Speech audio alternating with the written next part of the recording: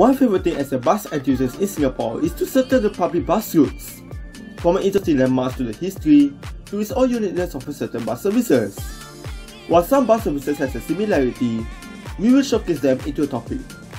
If you like to adventure on public bus routes and get to know the history like me, you're in the right place. Welcome to Discovery Buses in Singapore.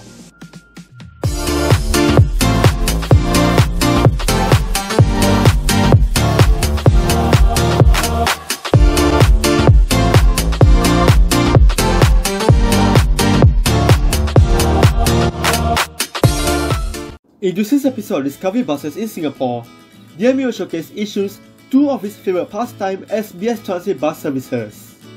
It all started with the two famous bus services in Yishun in the early days, when SMRT buses is the 99% majority in the area.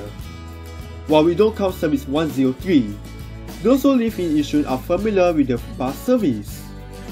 First stop, Service 39. To students and residents of Pasir Ris, Service 39 is our best friend, especially for those who work in Changi Cargo Complex via Service 89.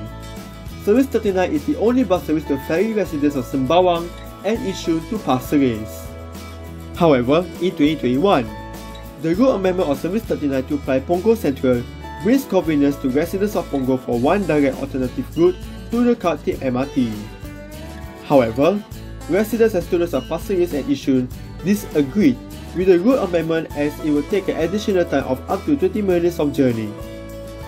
In the past, Service 39 is a favourite to many bus enthusiasts thanks to the retired Volvo B10M buses and the image of SBS Transit in Yishun.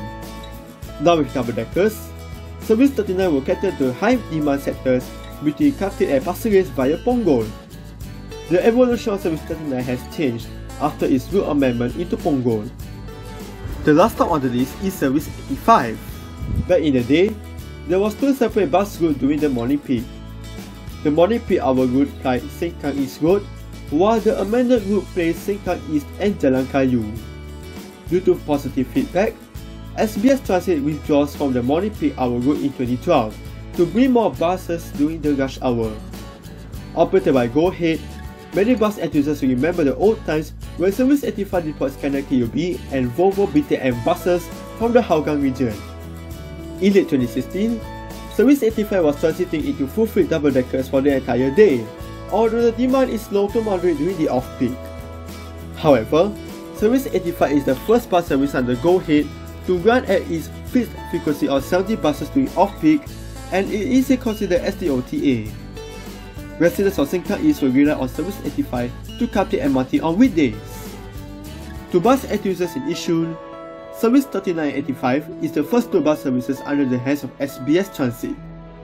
Eventually, in 2018, SBS Transit took over Yishun feeders services 850 Express, 851, 852, and 860.